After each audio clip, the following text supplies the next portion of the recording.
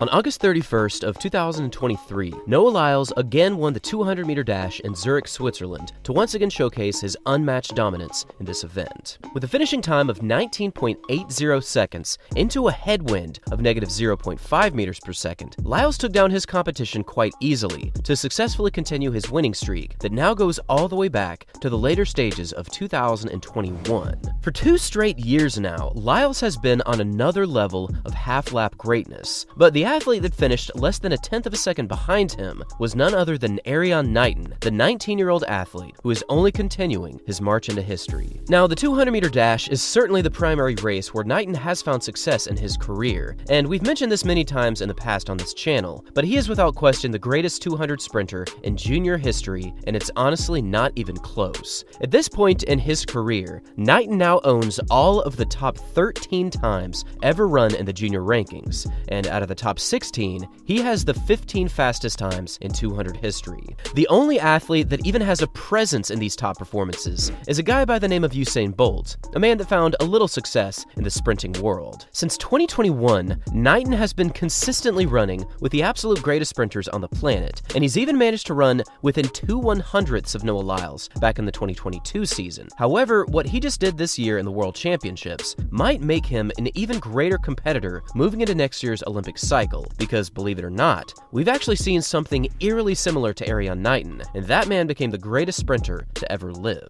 In this year's World Championship finals in the 200, Knighton earned the silver medal against a very strong field. With a time of 19.75, again into a slight headwind, he jumped up yet another echelon of greatness on the global championship podium. In 2021, he placed 4th at just 17 in the Olympic Games. In 2022, he landed himself in the bronze medal position, completing the American sweep at just 18 years of age. And now this season, at 19, he just placed 2nd, only behind the top-tier athlete himself, Noah Lyles. Knighton's consistency and overall improvements on the world stage have been undeniably great, and the fact that he is still running consistently under 19.9 is just otherworldly. But the reason that many people are looking at 2024 as a real big year of improvement for Knighton is because this is exactly what happened to Usain Bolt back in 2007, moving into 2008. Now, if we go back to the 2007 World Championships in Osaka, Japan, we can see a 21-year-old Usain Bolt competing in the 200-meter finals. Now, at the time, this was actually Usain Bolt's primary racing distance,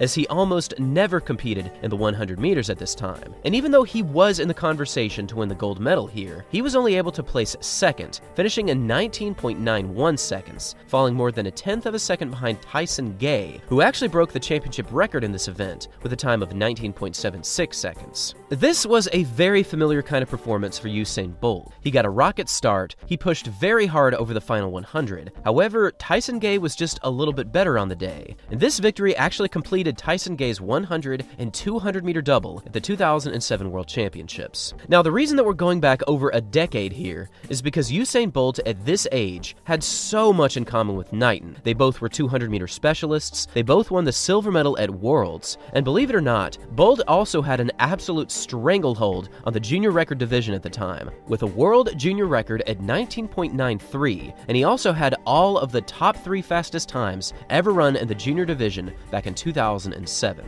In addition to just the times, both athletes stand well over 6 feet tall, and they also hold striking similarities in the under 20 division. And with all of these similarities in mind, the question must be asked, is Erriyon Knighton about to enter the next level of sprinting success and follow even closer in the footsteps of Usain Bolt? Well, maybe, but it's still impossible to say right now. All we know is that Knighton has absolutely dominated the 200 meters in the junior division, and even though the future is certainly bright for Knighton, there's actually even more overlap that we still haven't discussed, and that's the fact that both Knighton and Bolt also dominated over the youth division, which is athletes running under 18 years of age.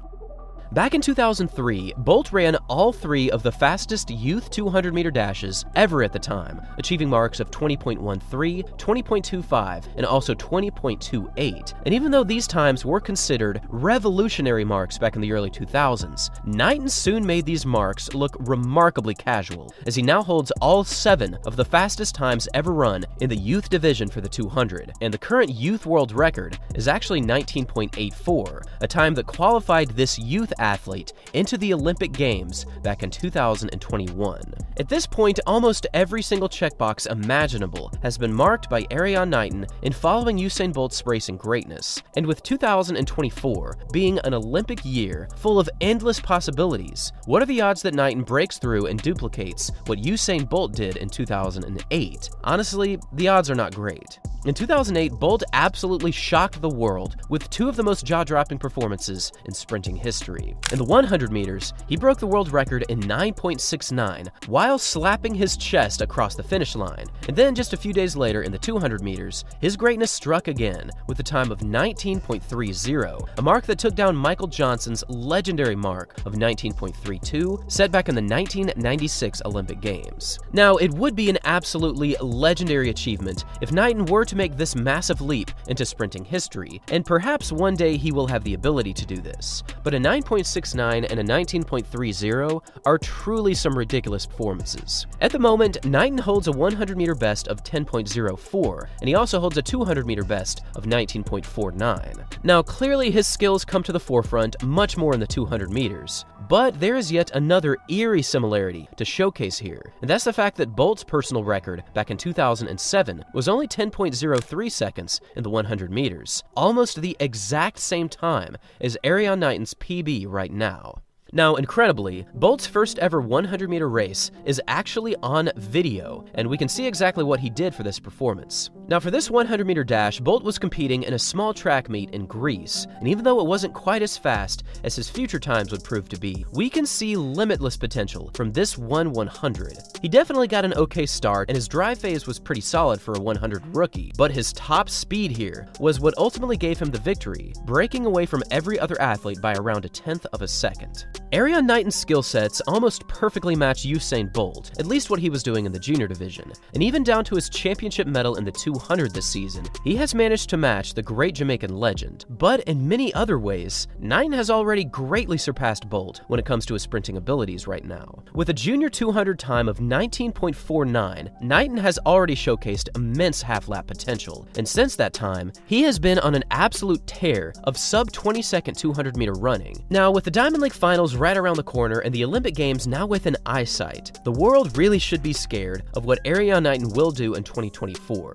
Because he just might be a few months away from yet another huge leap in sprinting success, and if he can make this jump forward, he just might have a shot at a few world records. And now I want to pass this final question off to you. Do you think Erriyon Knighton will make another huge step forward moving into 2024? And if he does, what times do you think he will be able to run during this upcoming Olympic cycle? I would love to know your thoughts over both the 100 and the 200 meter predictions, so make sure to leave your thoughts down below.